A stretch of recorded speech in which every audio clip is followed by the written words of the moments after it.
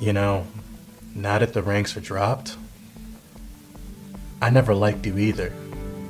I always thought you were arrogant, closed-minded, and wanted to control everything and everyone. You never created an atmosphere of trust, and you don't let these people do what they do best.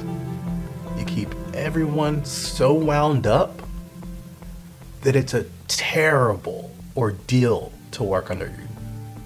The oldest reason in the world. And you think this is gonna hold up in court? We get in there, case the joint, catch this jack off in the act, job done. We need to stick to the fact. You get those cases.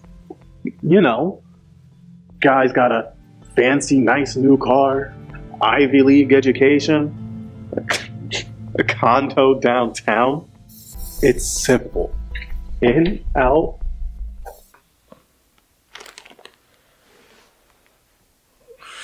Shit. I get high because everything high. Like, what you mean?